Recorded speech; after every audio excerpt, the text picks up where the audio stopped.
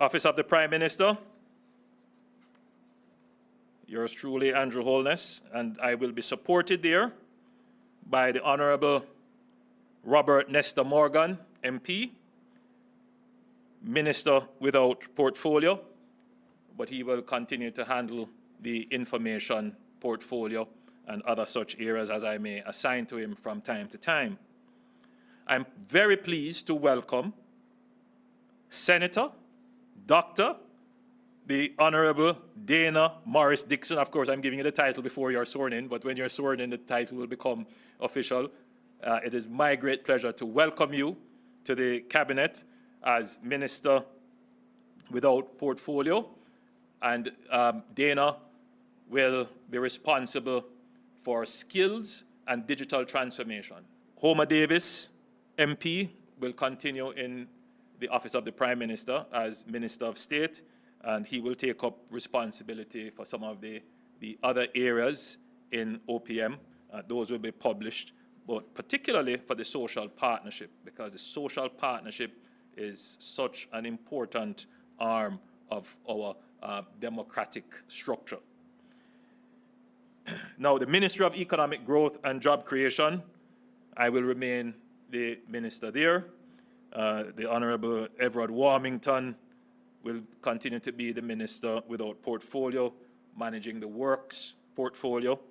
And Senator, the Honourable Matthew Samuda, will continue to do the excellent job he's doing in managing the climate change, environment, water, and other areas for which I have given him responsibility. The Ministry of National Security, Deputy Prime Minister, the Honourable Dr. Horace Chang, will remain as Minister. There is much talk about the Ministry of National Security. Minister knows that we have had our heart-to-heart talk about the ministry. It is a tough and thankless job. It is not a ministry that any other minister wants to go. I'm going to attach to Minister Chang a new Minister of State, the Honourable Juliet Cuthbert Flynn. And she will be the Minister of State in that ministry. And there is a strategy change that will become apparent. I have a new ministry, the Ministry of Agriculture, Fisheries and Mining. And I'm appointing the Honourable Floyd Green, MP, as minister in that ministry. Agriculture has such great potential, and mining fits neatly with it as well. The Honourable Franklin Witter will continue to be Minister of State in that ministry. The Ministry of Culture, Gender, Entertainment and Sports, otherwise the Ministry of Minister Grange. Babs's ministry. So we'll leave it at that. The Ministry of Education, again, another ministry that, you know, I've noted very carefully the observations and suggestions and criticisms. We have in train a program which I do not want to disrupt. Minister Favour Williams has been integral in establishing the transformation program. And Minister Williams will therefore remain as the Minister of Education and Youth. She will be joined by the Honourable Marsha Smith, MP. And the focus of that will be to look at child services in that ministry that needs significant attention.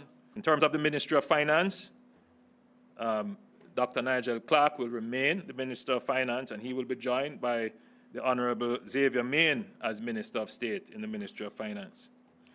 The Ministry of Foreign Affairs, Senator the Honourable Kamina Johnson-Smith, and you know, Minister Johnson-Smith has just stamped that ministry.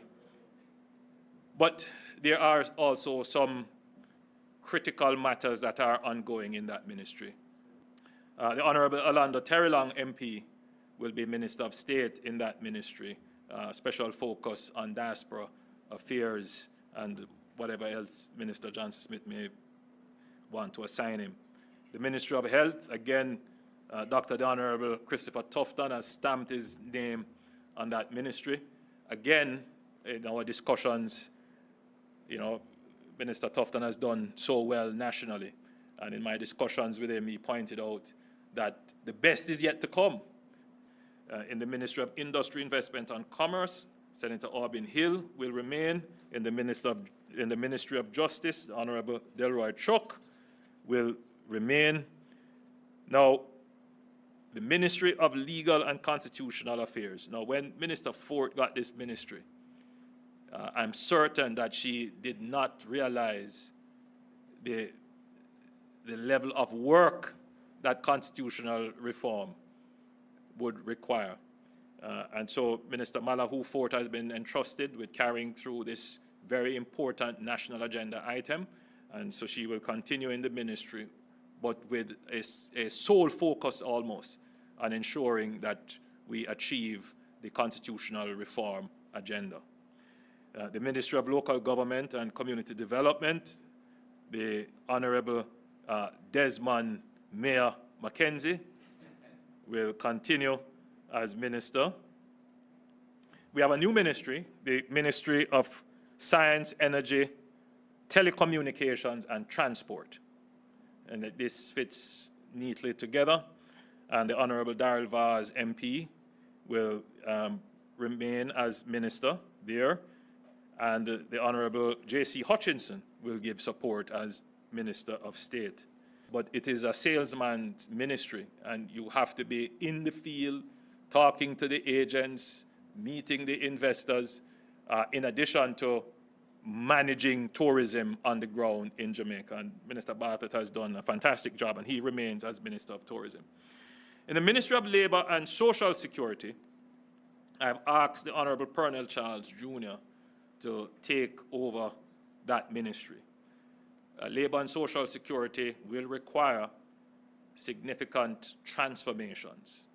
So one of the other transformations that I did mention in the earlier part of my presentation, which we will have to undertake, is a transformation of the PATH program. And you will be supported by the Honorable Norman Dunn, MP, Minister of State. So we have in hearing the call of the people for accountability, for stability, for good management, we have carved down the government, we have taken off one ministry, and we have kept the government basically very tight, and we have brought in new talent into the government.